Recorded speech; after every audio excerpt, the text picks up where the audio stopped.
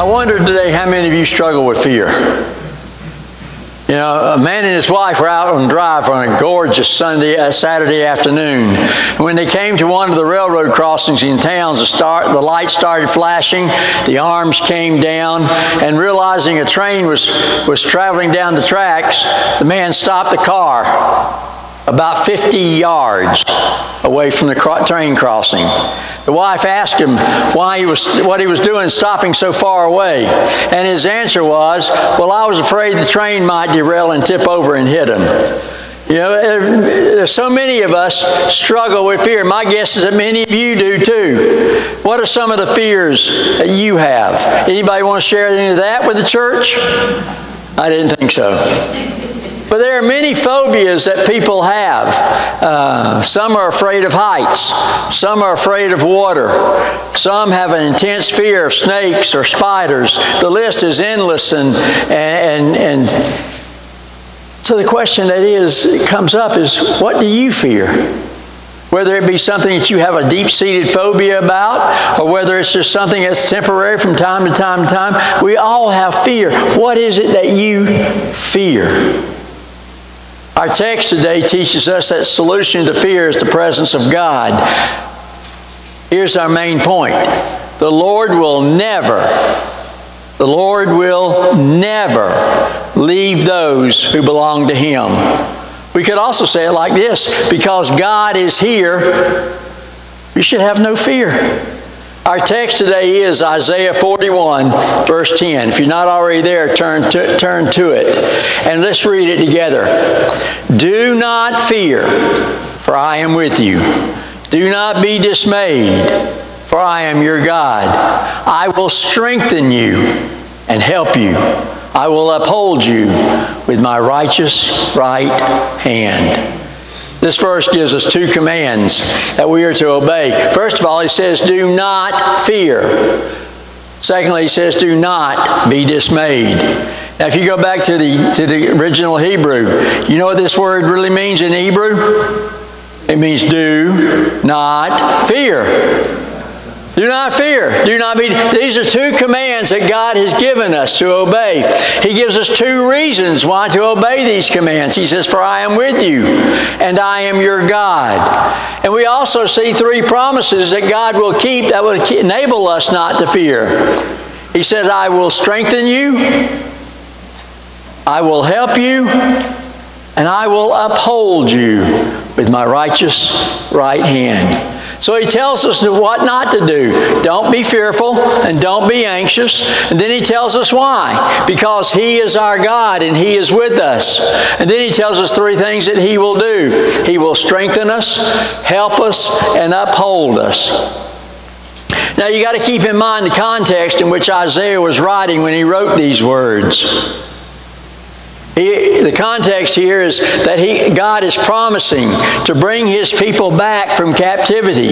But the crazy thing about this particular passage is that Isaiah was writing about something that was going to happen 180 years in the future from the time of his writing, even before God's people had sinned, even before they were judged, even before they were sent into Babylon in captivity for 70 years. God is telling them that they will return and He will bless them once again. What a gracious God we serve. But Isaiah has often been, the book of Isaiah has been referred to as the Bible in miniature. It has 66 chapters, just like the Bible has 66 books. The first 39 chapters correspond with the Old Testament as they speak of judgment. The final 27 echo the New Testament emphasis on grace and comfort and restoration. These chapters were written to afflicted people who were filled with great fear.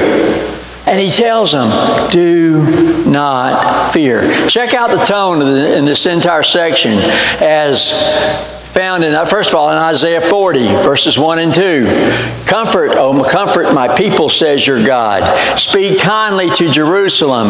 Call out to her that her warfare has ended, that her iniquity has been removed. Look at Isaiah 43 in verses 1, 2, and 3, which happens to be my favorite verse of all the Scripture. Do not fear, for I have redeemed you. I have called you by name. You are mine. When you pass through the waters, I will be with you, and through the rivers, they will not overflow you. And when you walk through the fire, you will not be scorched, nor will the flame burn you. For I am the Lord your God, the Holy One of Israel, your Savior.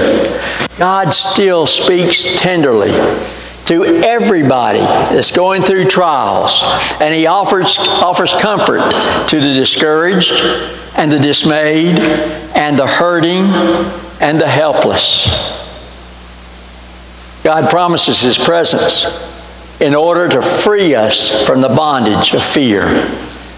Fear in our families, in our jobs or lack of jobs, in the middle of our marriage messes, with our school stresses, with our health situation, with our friendships, with our finances, problems from the past, worries about the future, or in any other situation. Look, we've got a lot to be fearful of in this world that we're going in. This world is becoming more and more evil. This world is turning more and more hostile toward Christianity and toward God and the things of God. But He tells us over and over and over again, do not fear. The word fear comes from the word phobos, which initially had the meaning of flight or fleeing.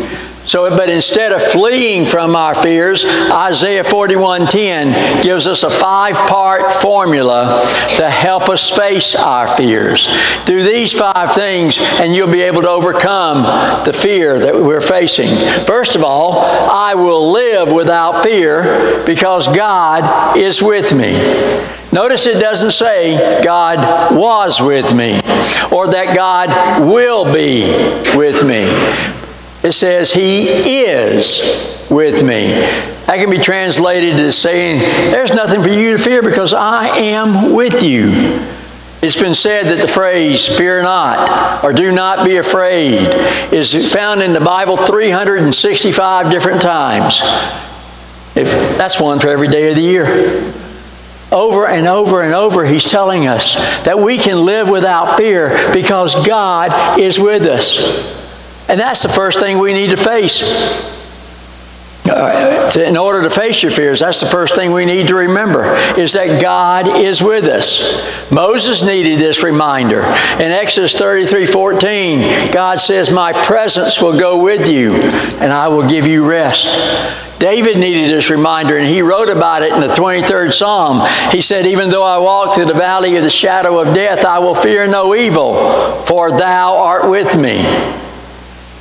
And after giving the Great Commission, which involved going and making disciples and teaching and baptizing, Jesus promised His presence in Matthew 28:20. He said, surely I am with you always to the very end of the age. When you're filled with fear, remember this truth and declare it out loud. I will have no fear, because He is here. The problem for most of us is that we're not aware of His presence in our life as we stumble through life, oblivious to the fact that He is with us and will never leave those who belong to Him.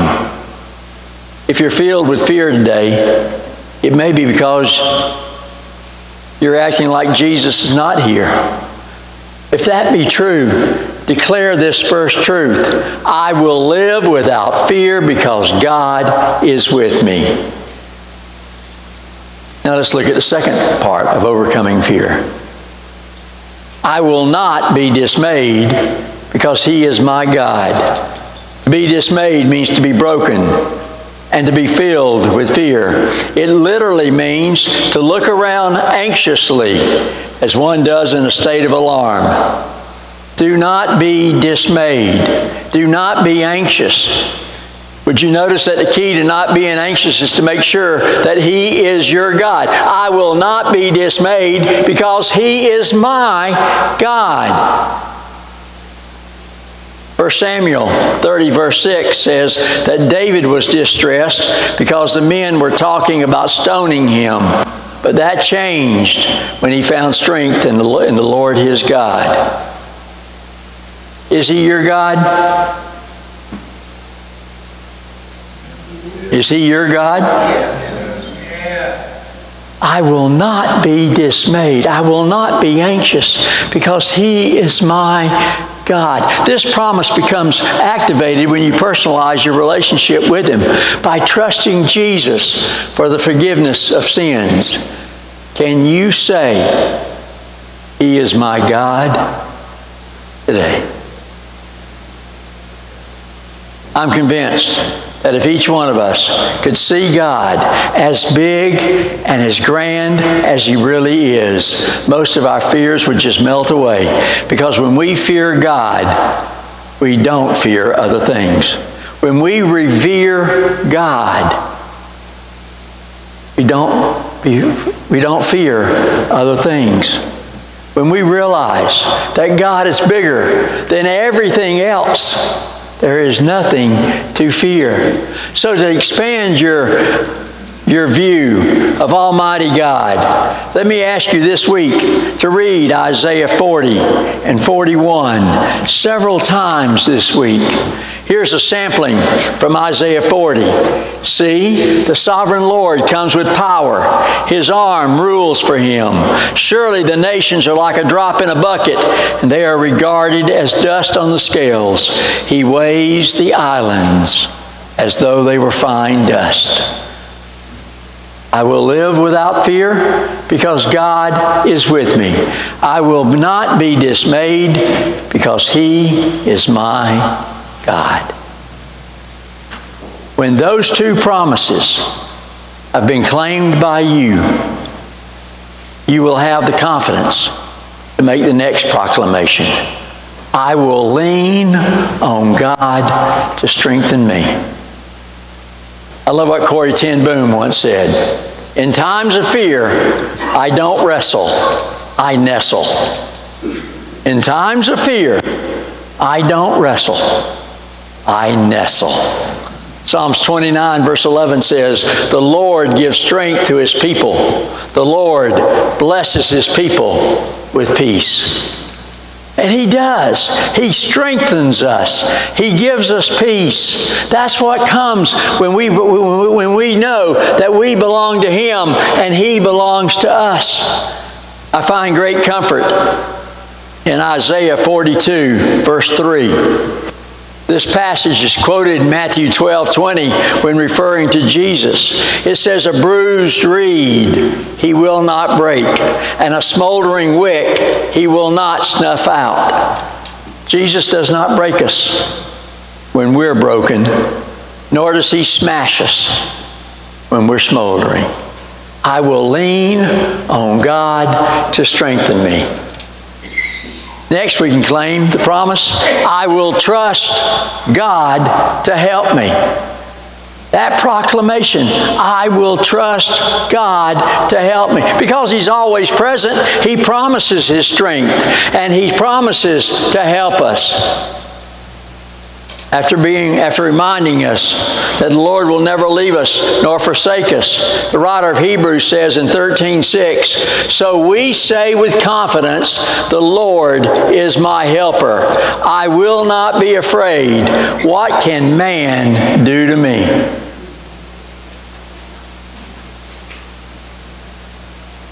You ever noticed God will never unfriend you? Now, I got to be honest with you, I don't do Facebook, so I don't really know in full reality what that means to be unfriended. I think it means I didn't like what you posted. I'm not going to have anything else to do with you, so I'm scratching you off my contact list. God never will do that. He will never unfriend you, especially if you do something stupid, or when you sin, or when we're stressed out. And the reason why is, because He said, I will help you. I will strengthen you. I will help you. I will uphold you. God will never, ever unfriend me. So because I live without fear, because God is with me, I will not be dismayed because He is my God. I can lean on God to strengthen me. I can trust God to help me. And thirdly, I can believe that God will uphold me with His righteous right hand. The word uphold means to hold up, to grasp, to support. The idea is similar to the word undergird, which means to make secure underneath. In my way of thinking, every time I hear that He will uphold me with His righteous right hand, I think of a loving father holding an infant child. That child has got no strength on his own. That child has got no means of supporting himself physically. But he has no fear because he's nestled in the arms of his Father who is holding him and supporting him from underneath. We are upheld by God's righteous right hand. This is His hand of promise. You ever feel like you failed? Now don't sit there and look pious. You ever feel like you failed? Do you ever feel like you've fallen down? Do you ever wonder why you fall so many times? Hold on to the truth that He upholds you when you feel like you're barely holding on. Psalm 145, verses 13 and 14 says, "The Lord is faithful to all His promises and loving toward all He has made. The Lord upholds all those who fall and lifts up all who are bowed down." The Lord helps us and He holds us when we're shaking like a leaf. The Lord will never leave those who belong to Him, because God is here with us. We should have no fear. God upholds the hurting. God also reveals His presence through His people who reach out with His love. God will never fail us.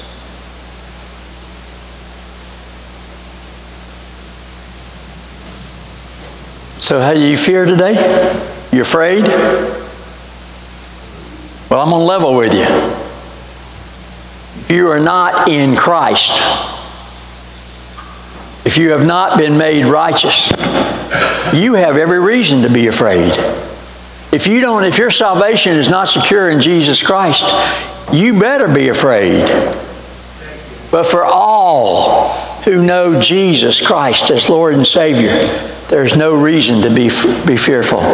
In the Old Testament, God's presence was demonstrated in the tabernacle.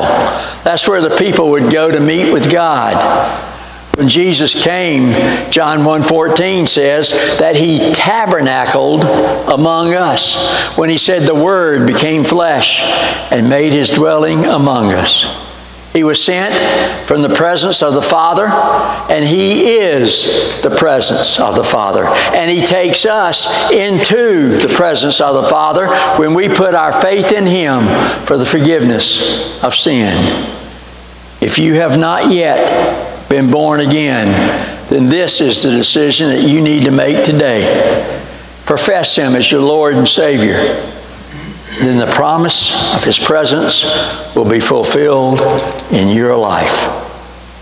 So what have I been telling you for the last few minutes? I've been telling you to fear not, for God is with you. Fear not, He is your God. Fear not, He will strengthen you. Fear not, He will help you. And fear not, He will uphold you. He is with you. He is your God. He will strengthen you, help you, and uphold you. I like how John Piper restates these promises using 5 different prepositions. He says, I am your God over you. I am with you by your side. I will strengthen you from inside you. I will help you all around you. I will uphold you from underneath you. That's exactly what God will do. He's promised over and over and over again. We have no reason to fear. We have no reason to be anxious. God is over you, by you, inside you, around you, and underneath you. Do not fear or be dismayed, even when you think a train's about to tip over on you. Let's go to God in prayer. Father God, we simply want to say to you how much we do love you. And Father, how grateful we are that we know you are with us. There's nowhere we can go. You're not already there. We know that you are with us. And you have promised us over and over and over again that you are with us, you are for us, you strengthen us, you help us, you uphold us. So forgive us when we doubt. Forgive us when we are fearful. Forgive us when we worry and anxiously look about us. Instead, like a newborn baby, let us just be peaceful, restful, knowing we are secure in your arms. Lord, this world is a scary place. And those who don't know you have reason to fear. But you have told us, do not fear, for you have called us by name. We are yours. And you are our Savior, the Holy One of Israel. So, Lord, we simply pray, knowing we're safely and securely in your arms. Have your way, in every way.